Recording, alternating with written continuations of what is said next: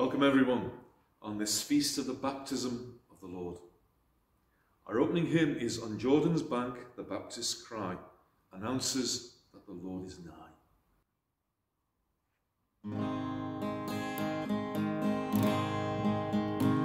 On Jordan's bank the Baptist's cry announces that the Lord is nigh. Awake and hearken, for he brings glad tidings of the King of Kings. To heal the sick, stretch out thine hand, and bid the fallen sinner stand. Shine forth and let thy light restore that soul to loveliness once more. All praise eternal Son to thee, whose advent doth thy people free, whom with the Father we adore, and Holy Ghost forevermore.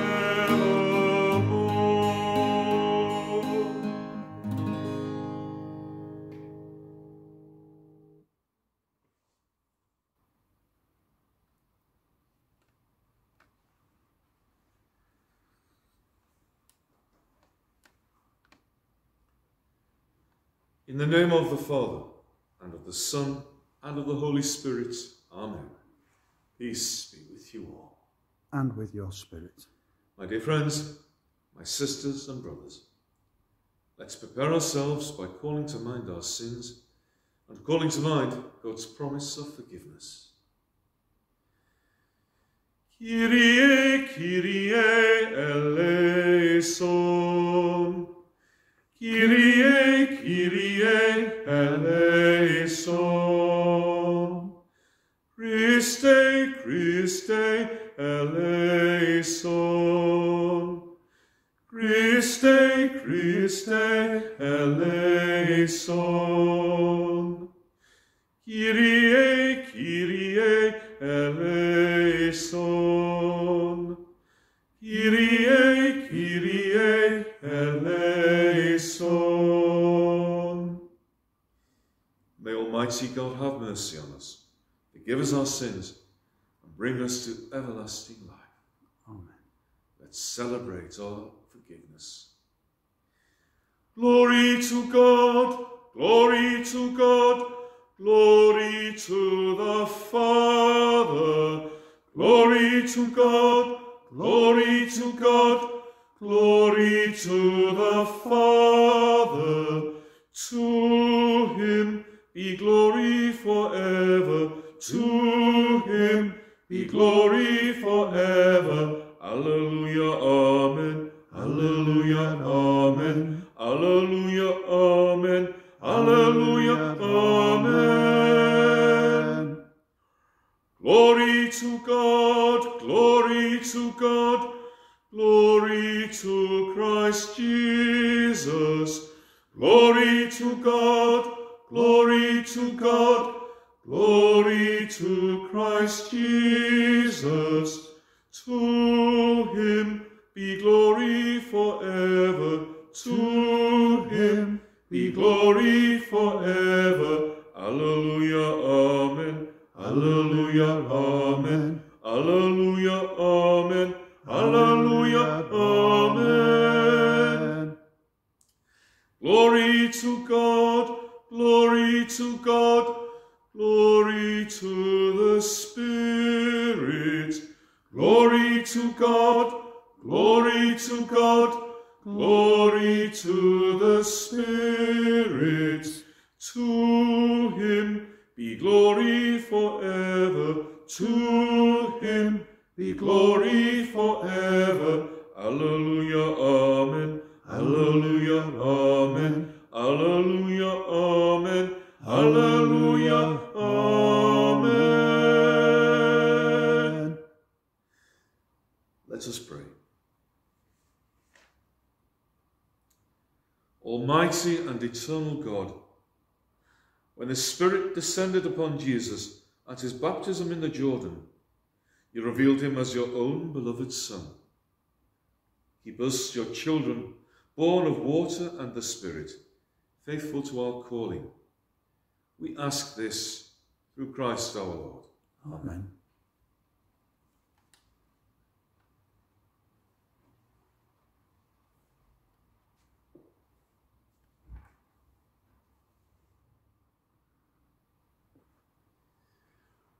The first reading is from the prophet Isaiah, and he prophesies here about the servant of God that we now know was Jesus.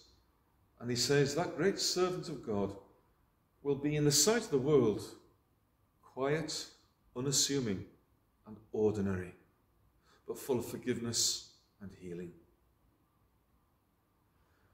Thus says the Lord, here is my servant whom I behold, my chosen one, in whom my soul delights. I have endowed him with my spirit, that he may bring true justice to the nations. He does not cry out or shout aloud, or make his voice heard in the streets. He does not break the crushed reed, nor quench the wavering flame. Faithfully he brings true justice. He will neither waver nor be crushed until true justice is established on earth, for the islands are awaiting his law. I, the Lord, have called you to serve the cause of right. I have taken you by the hand and formed you. I have appointed you as covenant of the people and light of the nations, to open the eyes of the blind, to free captives from prison, and those who live in darkness from the dungeon. This is the word of the Lord. Thanks be to God. The response to each verse of the psalm is, the Lord will bless his people with peace. The Lord will bless his people with peace. O give the Lord, you sons of God. Give the Lord glory and power. Give the Lord the glory of his name. Adore the Lord in his holy court. The Lord will bless his people with peace. The Lord's voice resounding on the waters. The Lord on the immensity of waters. The voice of the Lord full of power. The voice of the Lord full of splendor. The Lord will bless his people with peace. The God of glory thunders. In his temple they all cry, glory. The Lord sat enthroned over the flood. The Lord sits as king forever. The Lord will bless his people with peace. The second reading is from the Acts of the Apostles. This reading is from the very early history, the very early days of the church, the very early days of the Christian movement and the living of the gospel in the world. And Cornelius has been not even a Jew, but a pagan, for he's a Roman. But he too, and to all pagans in the world, the gospel is addressed. Peter addressed Cornelius and his household. The truth I've come to realize, he said, is that God does not have favorites, but that anybody of any nationality who fears God and does what is right is acceptable to him. It is true, God sent his word to the people of Israel, and it was to them that the good news of peace was brought by Jesus Christ. But Jesus Christ is Lord of all men. You must have heard about the recent happenings in Judea, about Jesus of Nazareth and how he began in Galilee after John had been preaching baptism. God had anointed him with the Holy Spirit and with power, and because God was with him, Jesus went about doing good and curing all who had fallen into the power of the devil. This is the word of the Lord. Thanks be to God. Let us acclaim the gospel. Alleluia, alleluia, alleluia.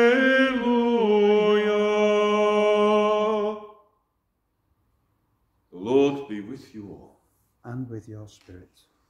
A reading from the Holy Gospel according to Luke. Glory to you, O Lord.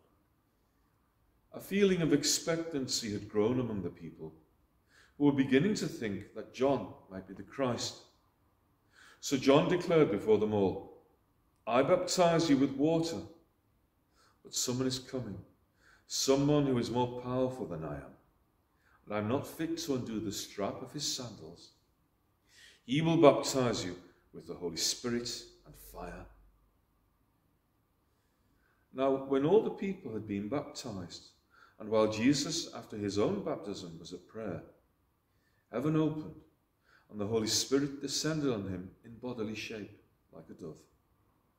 And a voice came from heaven, "You are my Son, the Beloved. My favour rests on you." This is the gospel of our Lord. Praise you, Lord Jesus Christ. John the Baptist baptized with water. And the way he speaks of it, it's almost as if he's saying, "I baptize you only with water." As if there was something lacking about the baptism that he was giving to the people. As if it was only a symbol. Because don't forget, there's a great contrast in the Gospels, often between water and wine. The water is changed into wine at the marriage feast of Cana, because wine represents something more than ordinary, everyday water. And I think it's the same here. John the Baptist is saying, in other words, I only baptize you with water. And you think I'm great. You think I'm the Messiah. You think I'm the servant of God. Oh no, I'm not the servant of God that Isaiah was speaking of.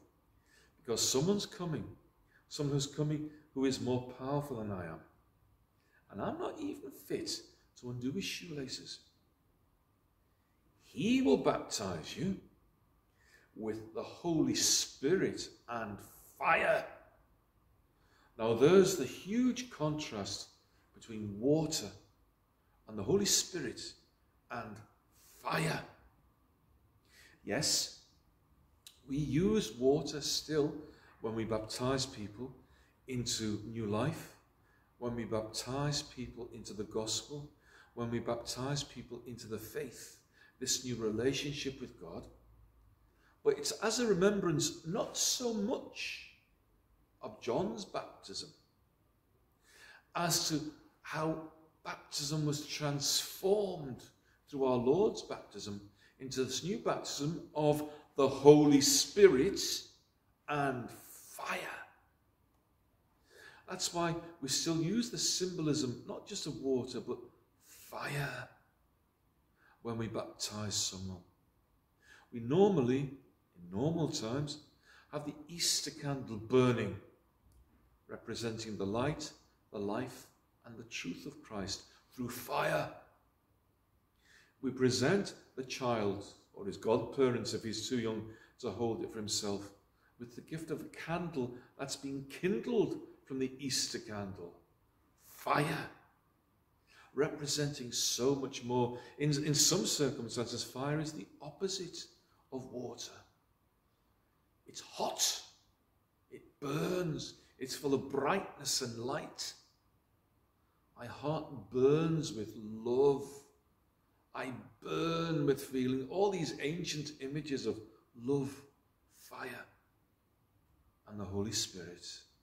I baptize you with the Holy Spirit, the second person of the Holy Trinity, who is a gift and brings his gift throughout our lives after baptism.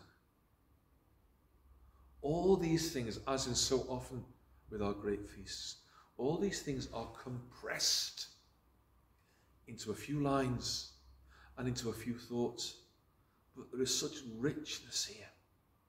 Don't forget the overall theme of the Christmas season, which we're coming to an end of here. The overall theme of God becoming one of us. It's emphasizing that he's one of us by our Lord himself submitting to baptism. It was sometimes said in the past, I can still remember at school, but miss, why did our Lord need to be baptized if he had no sin? Well, actually, the forgiveness of sins isn't the first important thing about baptism. The most important thing about baptism is becoming members of Christ's body, members of this new gospel life. Forgiveness of sins comes about as a secondary consequence of that. It's not meant to be our main focus. The main focus of baptism is inclusion. He became one of us. And so to emphasize that point, submitted himself to baptism, to emphasize again and again, I am one of you. I am with you. I am united with you in pain, in suffering, and in joy, and in worry, and in satisfaction, and every other experience of human life apart from sin. And remember again, not to be superstitious about the nature of sin. Sin is not breaking rules. Sin is not breaking laws. Sin is distancing ourselves from God. And the only difference between him and us is that he has never distanced himself. And he calls us to this state of being through grace. Because when we live the gospel, we become ever, ever closer and closer to him, and less liable to distance ourselves, less and less liable to sin. And the state of heaven, which we talk about so much, is simple.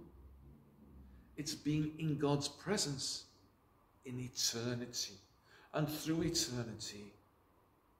And that's the state our Lord has been in always. And amazingly and gobsmackingly, it's a state that he calls us to for eternity. Let us proclaim our faith.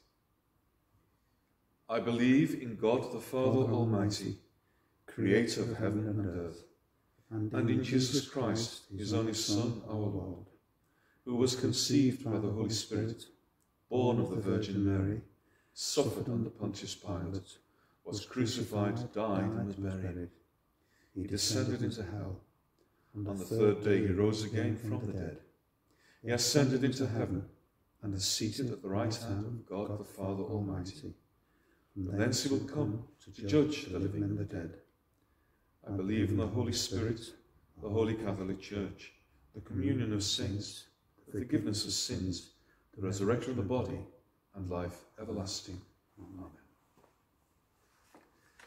Let's turn to the Father with our needs, the needs of the world and the needs of our communities. Let's pray first for those suffering or threatened by infection of the Omicron variant of the coronavirus. That the Lord will protect their lives, that the Lord will ease their sufferings, that the Lord will strengthen and give courage and heart to those charged with caring for them, especially the doctors, the nurses, ambulance staff, support staff, cleaners, cooks, who work so hard and are often forgotten about in our hospitals. Lord, give them peace and joy in their vital work. Lord, hear us. Lord, graciously hear us. Let's pray for peace and lack of violence and threat of violence in several states of the former USSR, Kazakhstan and Ukraine. Things are looking very unresolved and dangerous there. Let's pray that men may refrain from violence, refrain from inflicting their control on others. Lord, hear us. Lord, graciously hear us. Let's pray for those people who will soon be baptized. Youngsters, children in arms, but also many adult converts to Christianity. That, like the Lord themselves, they will receive the gift of fire, the gift of the Spirit, so that they may live the gospel, and through the way they live their lives, bring others too to become part of God's body. Lord, hear us. Lord, graciously hear us. As we begin the new year, let's pray that it will mark new beginnings in many ways, as we begin to come to an end, come spring and summer, of the years of Corona, that the lessons we've learnt of generosity, forgiveness, care, and the perspective of what's truly important in life may be well remembered and lived out as, please God, we continue with the rest of our lives. Lord, hear us. Lord, graciously hear us. We've learnt in today's Gospels how this news of God's closeness to mankind and becoming one of us is no longer just for the chosen people of Israel, but for all nations. Let's hear, especially in those nations where the message of the gospel is suppressed in any way, that there too men's ears may be opened and the eyes of the blind may be made to see. Lord, hear us. Lord, graciously hear us. Let's pray for our dead, especially those who've died recently, that they may see God face to face, and that one day we may all be reunited in his house of many rooms. Lord, hear us. Lord, graciously hear us. Let's turn to Our Lady and ask her to add her prayers to ours as we pray for peace in many ways, in people's hearts, in political attitudes, and in our attitude towards each other. Hail Mary, full of grace, the Lord is with thee. Blessed art thou among women, and blessed is the fruit of thy womb, Jesus. Holy Mary, Mother of God, pray for us sinners now, and at the hour of our death. Amen. We make these and all our prayers through Christ our Lord. Amen.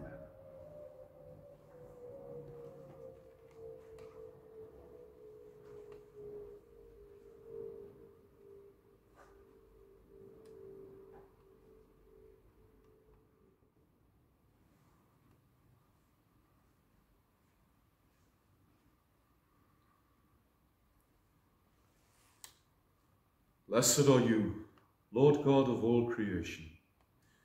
Through your goodness we have this bread to offer, which earth has given and human hands have made. It will become for us the bread of life. Blessed be God forever.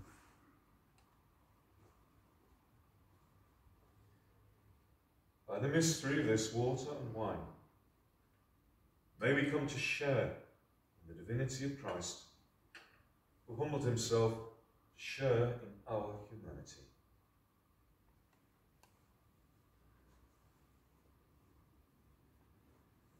Blessed are you, Lord God of all creation. Through your goodness we have this wine to offer. Fruit of the vine and work of human hands, it will become our spiritual drink. Blessed be God forever. Lord God, we ask you to receive us and be pleased with the sacrifice we offer you, with humble and contrite hearts.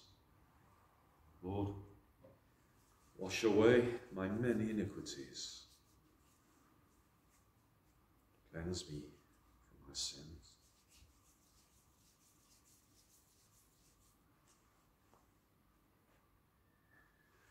Let's pray, my friends, that our sacrifice may be acceptable to God, the Almighty Father. May the Lord accept the sacrifice at your hands for the praise and glory of his name, for our good and for the good of all his holy church. Lord, we celebrate the revelation of Christ, your Son, who takes away the sins of the world. Accept our gifts and let them become one with his sacrifice, for he is Lord forever and ever. Amen.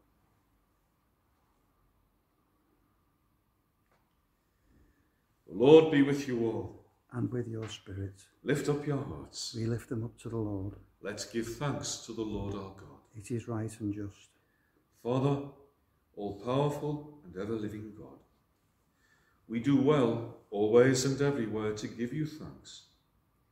You celebrated your new gift of baptism by signs and wonders at the Jordan. Your voice was heard from heaven to awaken faith in the presence among us of the Word made flesh. Your Spirit was seen as a dove, revealing Jesus as your servant and anointing him with joy as the Christ, sent to bring to the poor the good news of salvation. In our unending joy, we echo on earth the song of the angels in heaven as they praise your glory forever. Holy, holy, holy Lord, God of power and might, heaven and earth are full of your glory. Hosanna, Hosanna in the highest. Blessed is he who comes in the name of the Lord. Hosanna in the highest. Hosanna in the highest.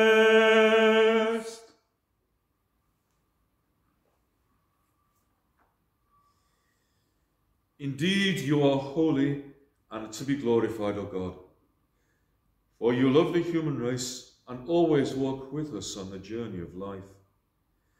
Blessed indeed is your Son, present in our midst when we're gathered by his love. And when, as once for the disciples, so now for us, he opens the scriptures and breaks the bread. And so, most loving and holy Father, we ask that you send forth your Holy Spirit to sanctify these gifts of bread and wine.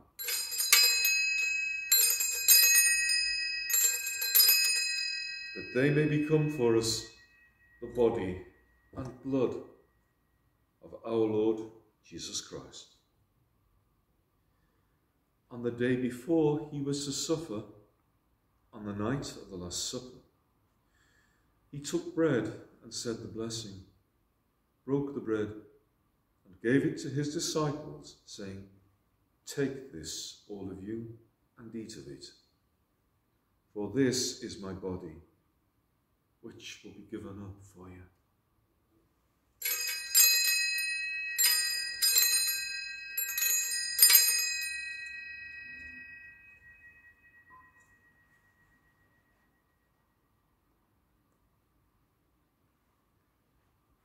In a similar way, when supper was ended, he took the chalice.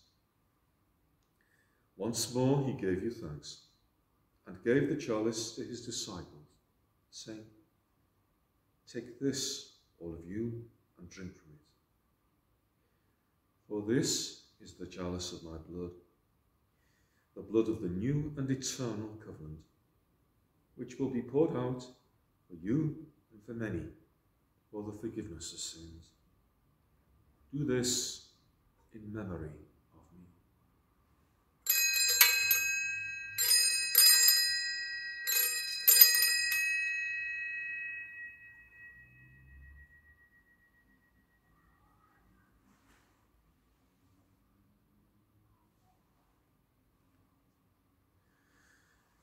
Let us proclaim the mystery of faith. Dying, you destroyed our death. Rising, you restored our life. Lord Jesus, come in glory. And so, most loving and holy Father, as we celebrate this memorial of Christ your Son, our Saviour, whom you led through his passion and death on the cross to the glory of the resurrection, and whom you seated at your right hand. We proclaim the work of your love until he comes again, and we offer you the bread of life and the chalice of blessing. Look with favour on the offering of your church, in which we show forth the paschal sacrifice of Christ that has been handed on to us, and grant that by the power of the Spirit of your love, we may be counted now and unto the day of eternity among the members of your Son, in whose body and blood we have communion. And so, having called us to your table, Lord, confirm us in unity, so that together with Francis our Pope, Malcolm our Bishop, and all your priestly people, as we walk your ways with faith and hope, we may strive to bring joy and trust into the world. Remember our sisters and brothers who have fallen asleep in the peace of your Christ, and all the dead whose faith you alone have known. Admit them to rejoice in the light of your face, and in the resurrection give them the fullness of life. Grant also to us, when our earthly pilgrimage is done, that we may come to an eternal dwelling place and live with you forever.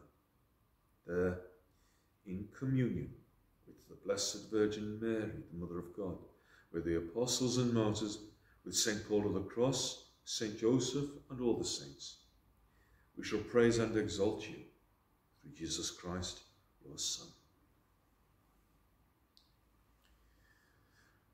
Through him, with him, in the unity of the Holy Spirit, all glory and honor is yours, Almighty Father, forever and ever. Amen.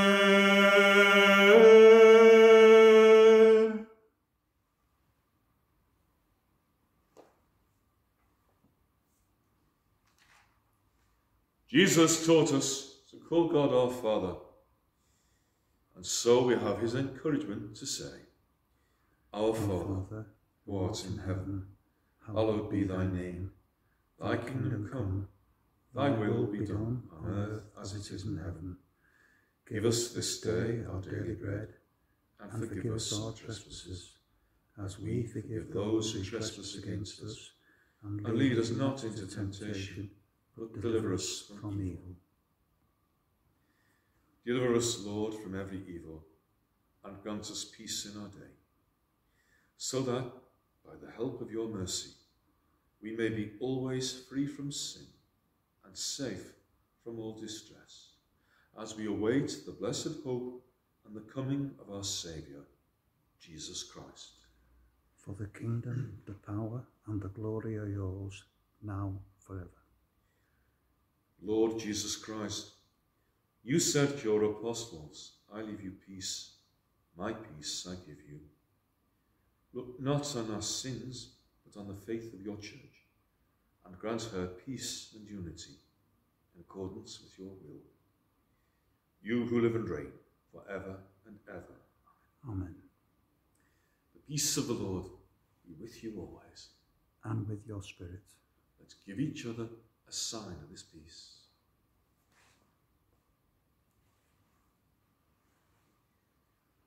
Lamb of God, you take away the sins of the world, have mercy on us. Lamb of God, you take away the sins of the world, have mercy on us. Lamb of God, you take away the sins of the world, grant us peace.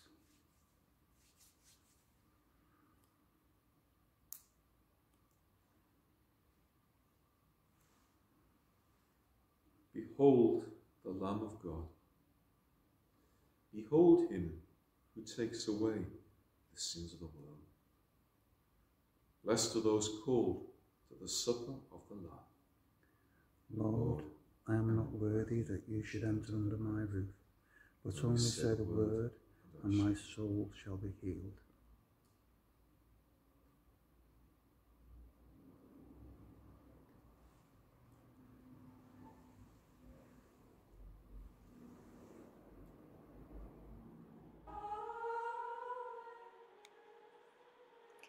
In the name of the Father, and of the Son, and of the Holy Spirit. Amen.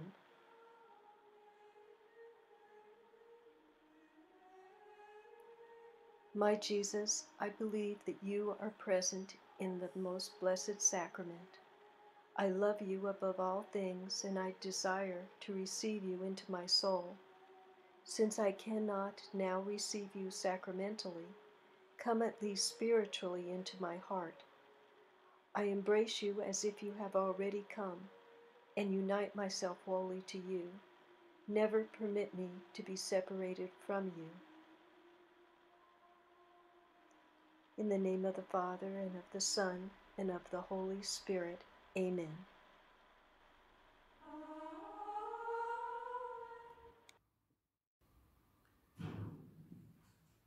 O sacrament most holy, O sacrament divine, all praise and all thanksgiving be every moment thine. O sacrament most holy, O sacrament divine, all praise and all thanksgiving be every moment thine. O sacrament most holy, O sacrament divine, all praise and all thanksgiving be every moment thine.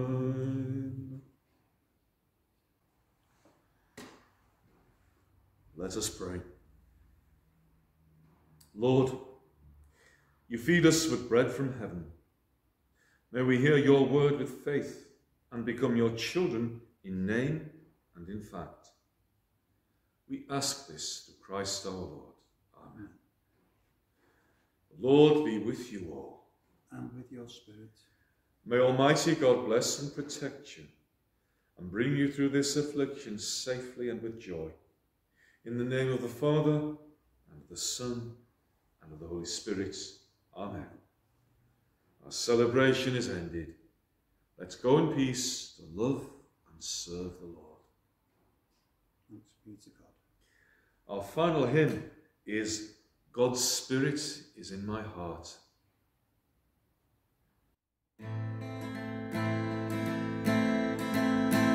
God's Spirit is in my heart. He has called me and set me apart. This is what I have to do, what I have to do.